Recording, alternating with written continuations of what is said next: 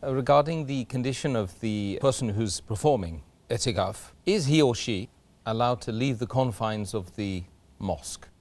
Normally, while doing itikaf, a person should not leave the mosque. If he leaves the mosque, he breaks the principle of itikaf and the itikaf is invalidated.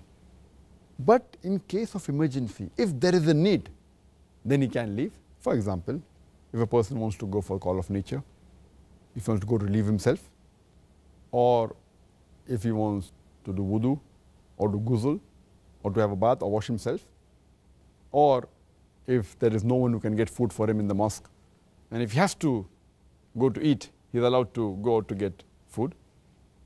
So, unless it's a basic necessity, it's a need, as it's mentioned in Sahih Bukhari, volume number 3, in the book of Itikaf, hadith number 2029, the Hazrat Aisha, may Allah be pleased with her, she says, the Prophet, while doing itikaf, never entered the house unless it was for a need. So if its necessity is allowed, otherwise under normal circumstances, you should not leave the mosque. And if you have to leave for a basic necessity, you have to come back fast as soon as possible.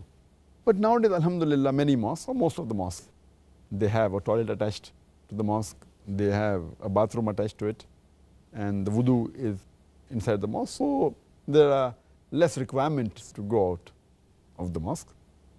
And furthermore, the wife of the Prophet, Hazrat Aisha, may Allah be pleased with her, she said, it's mentioned in Sunnah Abu Dawud, volume number 2, in the book of fasting, hadith number 2467, that a person who does itikaf, it is the sunnah of itikaf that he should not visit a patient, or attend a funeral, or embrace the wife, or have relationship with the wife, and should not leave the mosque unless for a basic necessity.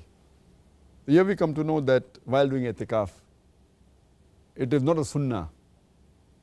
It's not allowed that you should visit a person who is sick, or visit a relative, or go out for family needs, or for earning money, or for a funeral.